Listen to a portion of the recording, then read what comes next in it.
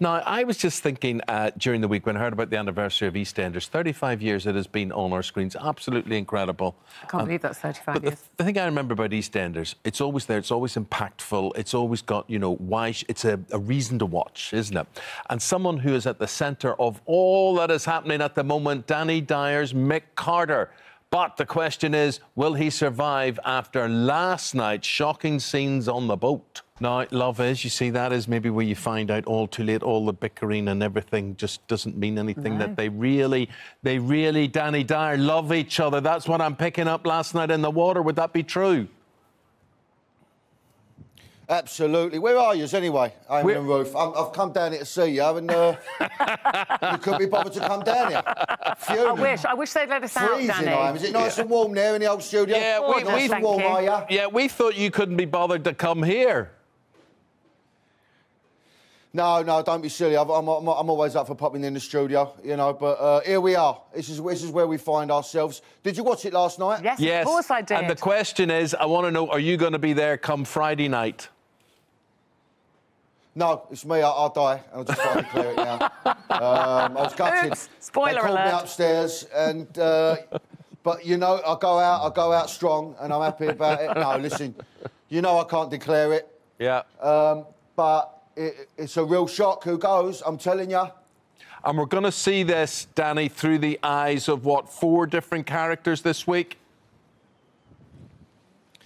Yeah, I think we've took the soap thing to a new level.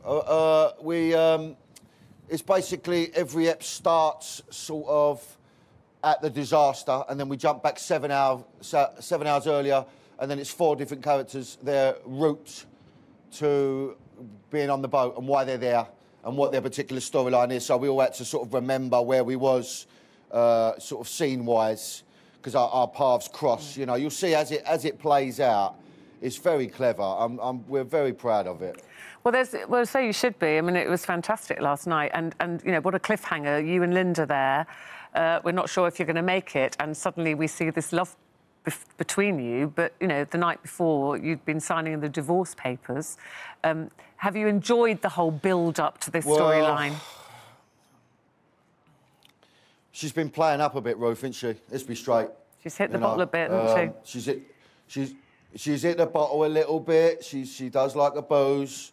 I think, you know, Mick and Linda's relationship, you know, their whole... I mean, they love each other. It's a strong bond between them two. And, you know, his heart's broken at the moment. But, you know, he's there for her. She's banging trouble on the boat. Her foot's caught. She's off her nut again.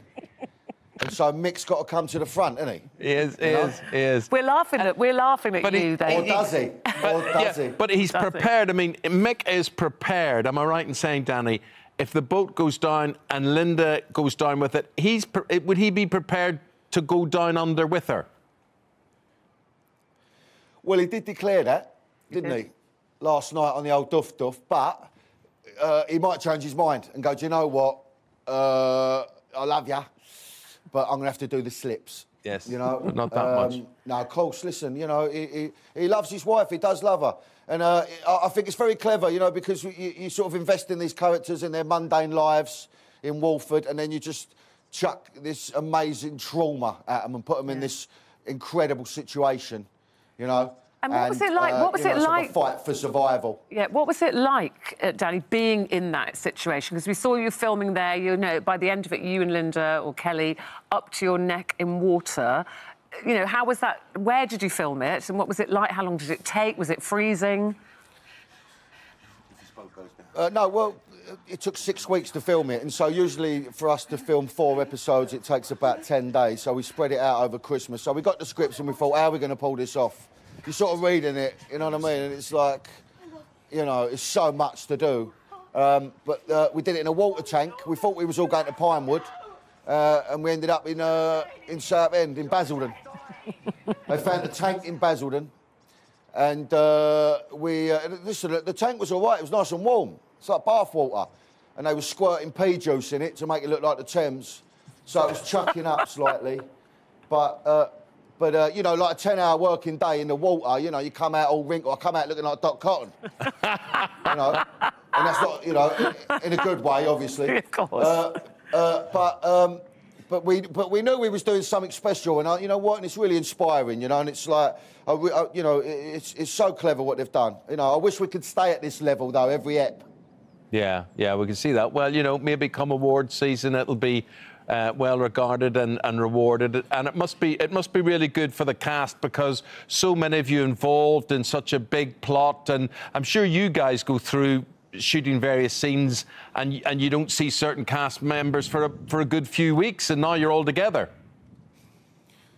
Yeah, no, that's great. So we do all come together. No, listen, we've got a really good bunch of actors here at the moment. We're really happy. You know, we love each other, and we're you know, it's an ensemble piece, you know what I mean? And I think there's no one more important than anybody else, and everyone deserves to get a shot and to shine on this show. And I really think that since Kate Oakes has come in, she's really given everyone a go, and I think it's important that, because that's not always been the case in soap. So, you know, we're really proud of each other, and we really hope that this gets the recognition that it deserves. What's your favourite soap used to, anyway? I know you're on ITV. Well, obviously, EastEnders. Obviously, EastEnders. EastEnders. Is it though, Ruth? When we're not watching Corrie, we're watching EastEnders, and we're not watching Emmerdale. Emmerdale, Hollyoaks, watch them all. I watch them all, basically. Anything you're in, Danny? Yeah. Can I ask you, Danny? Really, is that right, Eamonn? Yeah. So long, stressful filming days, and I gather you relax by doing yoga. Is that right? Yeah, I do like to have a little dabble in a bit of yoga now and again, Ruth. I think it's important. I think you know, I need something to sort my brain out. Yeah. I've got a bit of a nutty brain, and you know, me and my wife, we go to do a nice bit of hot yoga.